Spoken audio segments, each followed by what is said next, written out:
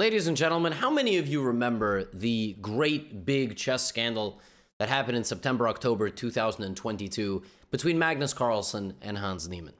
Probably a lot of you. Some of you got into chess in January of 2023. There was this recent surge, so you might not know what I'm talking about, but after you watch this video, you can familiarize yourself with that massive scandal. And actually, a massive component of that scandal is still pending, which is the lawsuit. There's a great big lawsuit out there filed by Hans Niemann against Magnus Carlsen and others, and Hans has sort of laid low since then. He can't really get on a microphone and say anything he wants because there's a legal component to all this. But you know what Hans Niemann can do? He can play chess. And he's been playing chess as recently as a couple of days ago in Menorca, in Spain. He played in the Menorca Open, and in this video, I'm going to show you 3 really amazing games of chess that he played. And he tied for first. He tied for first place in this tournament and posted a very strong performance of 2,700 and is top 30 in the world in chess. Hans Niemann is the 30th ranked chess player in the world. And he's like 19. All right, maybe he's turning 20. He played really, really well, and we're still waiting to see what happens with the lawsuit. And if all those words are meaningless because you're so new and fresh to the chess world, familiarize yourself with that story. I'm going to show you 3 games that he played. The first one is against Grandmaster Yuri Solodovnichenko from Ukraine. Hans played a Sicilian defense. He was busting out the Sicilian quite a bit in this tournament. Knight f3, knight c6. And it was a classical Sicilian with the move d6. Of course, here, black can choose to play the Sveshnikov, but this is one of the most reliable openings. And now bishop g5 is known as the Richter-Rauser variation. An extremely, extremely aggressive way for white to play. Queen d2 long castles is on the cards. Black oftentimes plays like a slingshot. The bishops stand behind the pawns. Very passive, but also very massive. And Hans plays bishop d7. He doesn't play e6. So he doesn't make sure that he can take back with the queen.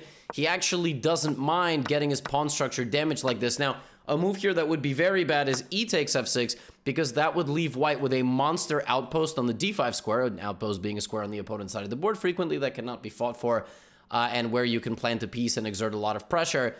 And also, this would be a terrible weakness. So Hans plays g takes f6, and then he plays this move h5. Now, I don't understand something about chess. Like, I watch these top players play, and I'm like, what? h5? All right, bishop d7, knight c6. I mean, if I had a student playing like this, I would yell at them. But, you know, I'm watching these grandmasters play. I'm like, all right, well, they must know what they're talking about. Black wants to instigate over here, potentially. Black also would, in some point in the future, like to play bishop h6. Like, that would be really nice. And also, white has to make a move, so white plays bishop b5. Hans plays queen c7. And queen c7 is a very funny move because you can be attacked and queen a5 doesn't actually win anything because you can't take this. That would be very tragic. So the players actually repeat moves here. Essentially, white is like, yeah, I'm fine drawing you. I got no beef. Let's make a draw, dude. Hans is like, I'm 220 points higher rated, so I gotta play a6. And we're gonna have bishops versus knights. So white has an advantage here. Why does white have an advantage? White has a much better pawn structure, doesn't have doubled pawns, no loner h-pawn. Black is also kind of stuck in development. Like, if black wants to play for development, he's gonna have to play e6, which will weaken his pawns to kick out this knight. White has queen d3 and just sort of very natural piece play. The bishop has to go back to d7. You see Hans kind of going back and forth and back and forth. White making good progress. Queen to c7.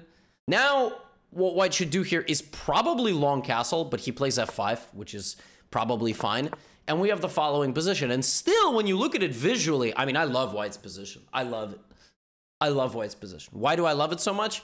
Because he's going to go here. He's going to put pressure on the f file. If this pawn ever goes to e5, black is just positionally dead lost after knight d5, just completely dead lost. So, again, like, it takes somebody with a very decent nervous system to play chess in this position with black. Hans plays king b8. Always a good move. Sidestep off the c file. Could potentially attack here. Could potentially play b5 if he wants. Rook f1, bishop e7. And this is a typical classical Sicilian. Black is just rock solid with those bishops defending all the pawns. But I gotta tell you, visually, I mean, this just, if you could hit the pause button right here, the chess gods would just give the win to white. But you still gotta play chess.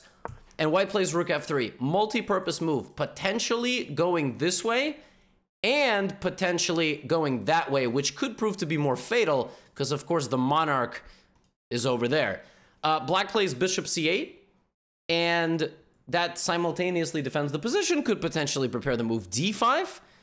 And here, white plays rook g3, clearly going down to g7, right? That's sort of the plan. Now, if Hans succeeds in playing d5, he's going to win the game. What does that mean? Well, Hans has 2 bishops, right? So the bishops really like open space, and white has what I've been describing as kind of like an advantage, a positional advantage. He has a lot of benefits. He has more activity, more space, slightly better future piece prospects because of the nature of the closed position. The way you deal with a person that has a positional advantage against you is you punch them straight in the face.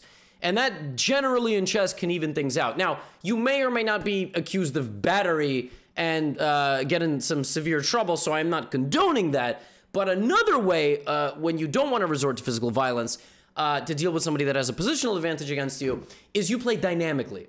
So you play in a way that muddies the waters. And as you're going to see here, Hans starts attacking him with that h-pawn, which I told you a long time ago could be useful. And then Hans here plays the move d5. And it just took a matter of moves, but let me tell you, everything's about to open up. The bishops are going to come alive. The queen, hello. This is one thing you got to get better at as a chess player, realizing that when one piece moves, it affects the whole board. Literally, one pawn push opens the bishop, the queen, and the rook. And by weakening that, it's going to open up this side as well. And white's position, this is the first domino to fall. Now, here's something really weird happens. And I don't think the game proceeded like this. I think the board malfunctioned.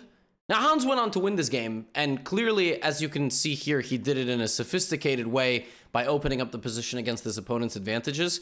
But, yeah, the relay now says rook to d1, and then Hans takes here, losing all his advantage. Then it says that white hangs a rook. This is just free. Rook h5 is played, however. So then white hangs the knight, which doesn't get taken, and then hangs his queen, and then goes here, and then this is free again. Knight f5 back, that's free. Rook h3 hangs a rook.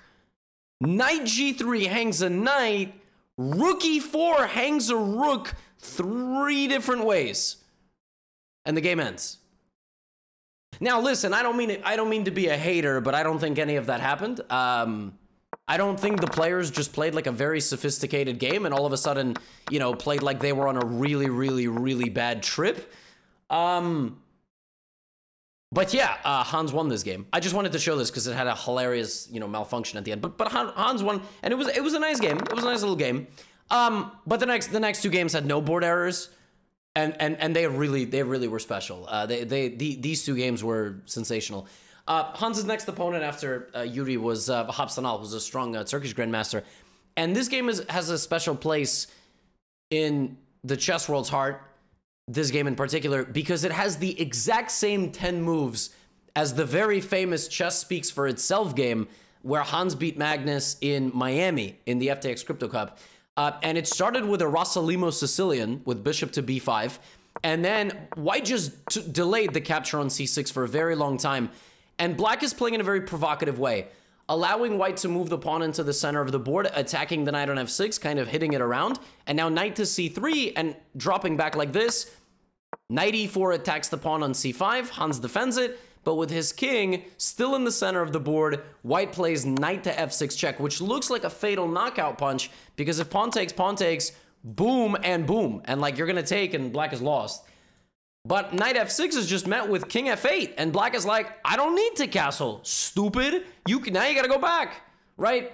This is the exact same thing that happened. They're following exactly the same game as Magnus Carlsen versus Hans Niemann, which is really funny. Excuse me, which is really, really funny. Because that was the game that Hans beat Magnus, and then proceeded to walk out and say, you know, chess speaks for itself, and then walked away. So this is very bold by the Turkish Grandmaster to play into this exact same thing. Hans pins his knight, and Vahap plays knight c3, clearly out of prep, right? Like, look at the time spent, right? 11 minutes, and Hans plays knight e6, and Hans just doesn't need to castle. He doesn't need to castle because he's Hans Niemann and he does whatever he wants, but also White can't really do anything because White is pinned, and if White tries to kick out the bishop, Black will just take, and you're still kind of like stuck. I mean, you can't really do anything, and if, I mean, you try to, it's not really accomplishing anything. So, knight b5. So attacking the queen, you cannot take because you're pinned, so you just move your queen, and White comes to a3 with the intention of playing knight c4. Queen d5 offering a trade, and offering to improve the pawn structure, after which Black is just calmly better. And actually that does happen. We have a little bit of a dance here of pawns, and now the queens get traded, but Hans is just better. Why is he better? Good center presence, restricting White's movement, potential to attack with the h-pawn, and a target in the center of the board. All he had to do was just not castle. He then regroups on e6, gets this, he still has the pressure, still controls the center, and now even has an open file, and still can play h4, h3, and he can bring his rook. Nobody cares about Black's king, because the more pieces that you trade, the less role the king plays in the game. c4, Hans now plays d4, locking the center of the board completely, and he has what we call a protected pass pawn. A pawn that cannot be stopped by any other pawns. It can only be blockaded. All right? Rook e4, rook to d8 centralizing, and now a red carpet has been laid, so bishop d2. That bishop is going to serve as a blockading piece of the pawn. So what does Hans do? Immediately trades the bishop. Immediately offers a bishop trade. White plays f4, preventing that. However, by playing the move f4, you have now pinned yourself. Try not to pin yourself in chess, because you can't move, and that pawn is a target. So not only can you not move, you also have to defend yourself. And if you go g3, I'm going to go here or here. So knight to g7 is an expert maneuver, back and forward. Full blockade now of White's structure, and rook g8, and every single piece that Hans Niemann has is being activated. Rook takes h5 is not possible because of the absolutely brutal fork on the rooks. So rook to h3 preventing that. Rook to b8, firing away on the b file. Black's rooks are standing on open lines, and they are powerful. Rook to b6. Rook a6 is on the way. And you can go here. Unbelievable. A just spectacular piece coordination from Hans. White plays e6, trying to throw a wrench in the wheels. And Hans says, okay, now I have all the perks of the position and an extra pawn. You have to play knight c2, rook to a6. I am attacking your weakness. I'm going to induce you to play the move a4, and now weaken the b3 pawn. Pawn to h4, anchoring in on the g3 square. a5, the bishop drops back. Rook to c6, b4. White tries to break out. It ain't good enough. King to f7. And White just has absolutely nothing brewing. He tries to create a little counterplay, but here comes the other rook. The knight plants itself on g3, and White can play rook e1, but it's just a matter of time before you resign. So he sacrifices his rook, but this is not a rook sacrifice that I need to yell for. This is a rook sacrifice where Black comes back, gobbles everything, and the rooks are now going to come and infiltrate. What a game from Hans. This was just actually from start to finish just an absolutely clinical game against the 2600 Grandmaster. And Vahap Sanal played into the exact same position Hans had against Magnus. Like, this is a famous game, right? And you have to have something as an improvement, and Hans made it look so easy. I mean, he put his queen nice and center, and then he just launched his pawns. And then when he clarified the center, he just locked the center, and look how beautifully, I mean, one rook, then the knight routes to f5, the rook goes to g8, the rook goes to b8, h4, anchoring in the knight on the g3 square. Just spectacular stuff. I mean, making it look effortless against really good players. You thought that game was good? Yeah, what I'm about to show you might even be nicer. He played against Max Warmerdam, who's a strong Dutch Grandmaster, and Max went for a King's Indian defense. The King's Indian defense has gone really out of fashion at the highest level of chess. It used to have like a massive, massive, massive score for Black, and it was played by Kasparov and Rajabov and Dingley Ren, in fact.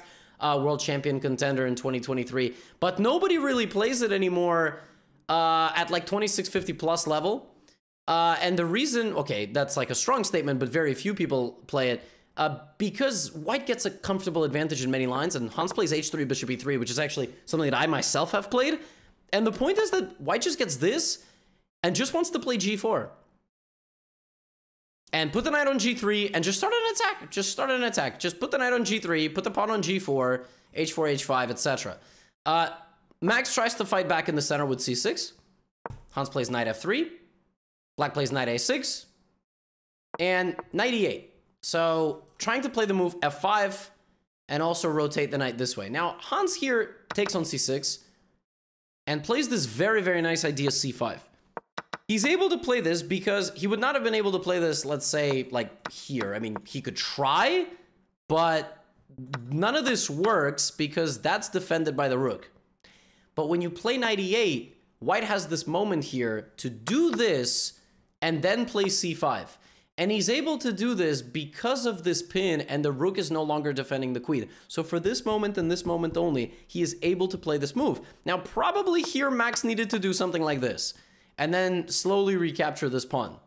Instead of that, Max tries to fight fire with the move f5. He spends 20 minutes on the move f5, and Hans plays pawn takes d6, which was his idea. Knight takes d6, gives a check, and puts his rook on the center line. Hans is better here. He's better because black is really stuck. Black has this little piece cube, but he's really stuck, and he's really struggling to make forward progress. Now the queen goes to e7. Hans attacks the knight. You'll notice that black's queen side is kind of in ruins. Kind of in ruins. Black really prefers a close center with some attacking chances. Queen b7 defends. Castles. f4. And the bishop drops back to d2. And again, white is better. Why is white better? Better pieces. All right? Better pieces. And black's piece is kind of stuck and the structure is kind of frozen. Rook e8 played. Queen c4 pins the knight on f7.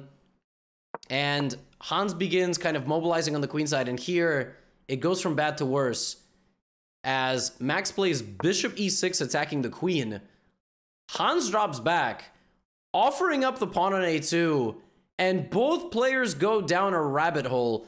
Bishop takes a2 is what Max plays. And they both calculate the same line. But one calculates better. You see, bishop takes a2 has a very clear plan of bishop b3 or just in general coming out. Now, obviously, both players calculate the move knight c5 here, which attacks the queen and threatens to play the move b3, trapping in the bishop. However, there's queen b6. And you cannot just rush with the move b3 because I will remove the defender of that pawn. So knight c5, queen b6, rook a1 attacking the bishop, and Max plays knight e6. Hits the knight. You can't take because I'll take this. You can't take because I'll escape. So Hans plays b4. And the bishop is trapped. It cannot escape. Knight takes c5.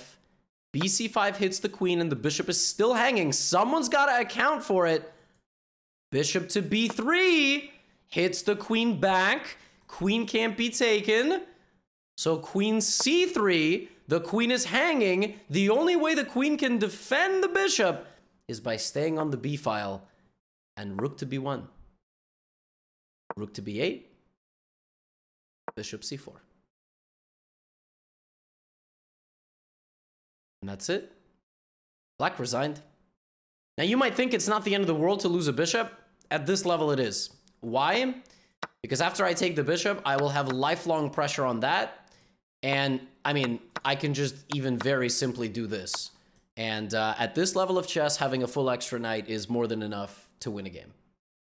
Hans plays into a King's Indian at the exact right moment. Busts the center. Very nice idea. c5, utilizing that weakened queen. His opponent locks the center with f4. But that's not good enough. White has too much piece activity, and black gets caught with his hand in the cookie jar. A beautiful forced sequence of moves traps the bishop, and bishop c4. And this was one of several wins. I think Hans beat 4 strong grandmasters in Menorca, and he tied for first place. He didn't win first place because of like tie breaks and whatever. But Hans Niemann's back.